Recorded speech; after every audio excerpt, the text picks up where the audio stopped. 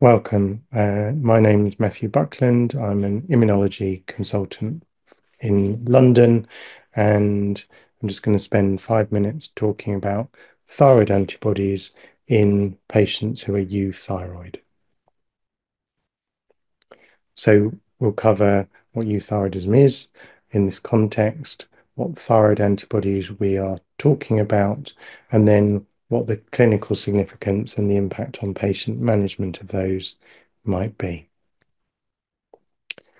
So a patient who is euthyroid has normal levels of thyroid stimulating hormone and normal levels of T3 and T4 thyroid hormones. If you a properly functioning thyroid hormone axis is essential for normal metabolic function and overall health, and euthyroidism refers to the state where thyroid hormone production is within normal limits. In terms of thyroid antibodies, the commonest of these measured in a diagnostic laboratory are thyroid peroxidase antibodies, previously called thyroid microsomal antibodies. Thyroid peroxidase antibodies are a subset of that specificity, and now what's most commonly measured in association with autoimmune thyroid disease. It's possible to measure thyroglobulin antibodies, and that's also raised in a variety of thyroid disorders, but thyroglobulin antibodies are nearly always measured only in the context of thyroid cancer when thyroglobulin levels are being measured, because the presence of thyroglobulin antibodies can interfere with the biochemistry assays for thyroglobulin as a tumor marker.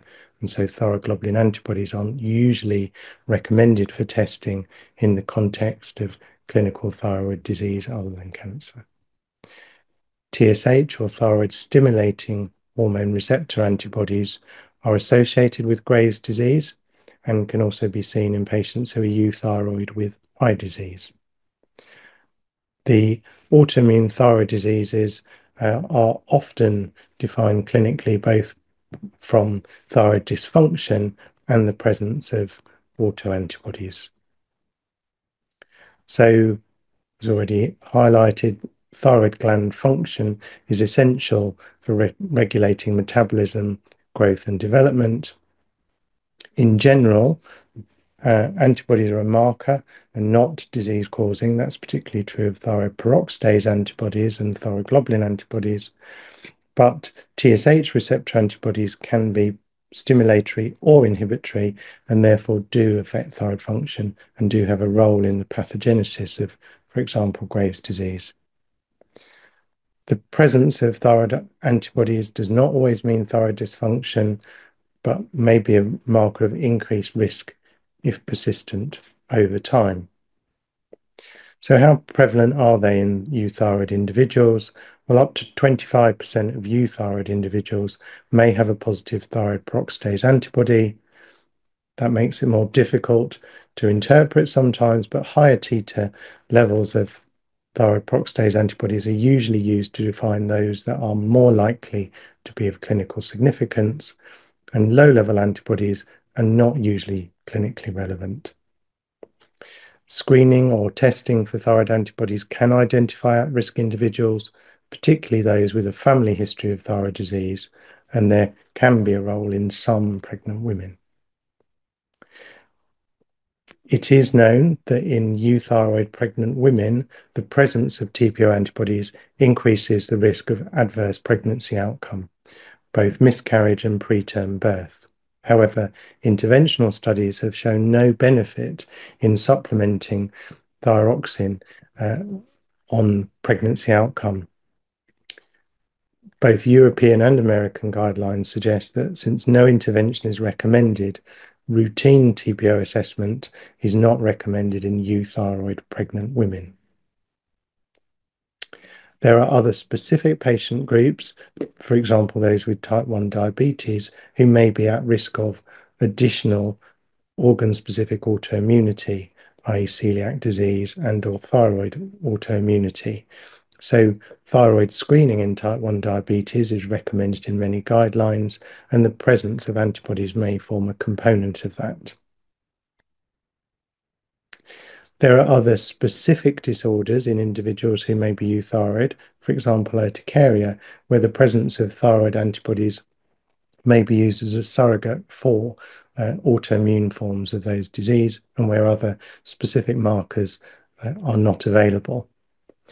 Increased TPO antibody levels in patients with chronic urticaria are more common, and it's thought that there may be a role in driving chronic autoimmune urticaria symptoms. That may be important because some of those individuals respond better to immunosuppressive therapy and less well to conventional treatments like antihistamines or anti-IgE monoclonal antibody therapy. So what would we consider to be a reasonable monitoring and management strategy for a euthyroid patient with regards to thyroid autoantibodies? Well, the risk of thyroid autoimmunity doubles from 2 to 4% annually in euthyroid individuals who are TPO antibody positive. So once that TPO antibody status is known, it may be appropriate to perform intermittent testing for thyroid function, particularly in those individuals who either have other underlying disorders or who give early symptoms of thyroid autoimmunity. In pregnancy, as we've highlighted, women who are euthyroid but have positive antibodies are at higher risk of spontaneous miscarriage. But the women with TPO antibodies who are euthyroid at the time of birth may also suffer a higher rate of postpartum thyroiditis and hypothyroidism. So if that antibody status is known, additional thought can be given as to those symptoms if they present early in the postpartum period. Regular testing of thyroid function at the diagnosis of specific autoimmune conditions such as diabetes is recommended, and periodically, if symptoms suggest thyroid disease, and again, particularly in those who are at high risk because they're antibody positive. And finally, testing for thyroid function and antibodies at the diagnosis of more refractory urticaria can be helpful in management. Thank you very much for listening. Have a great day.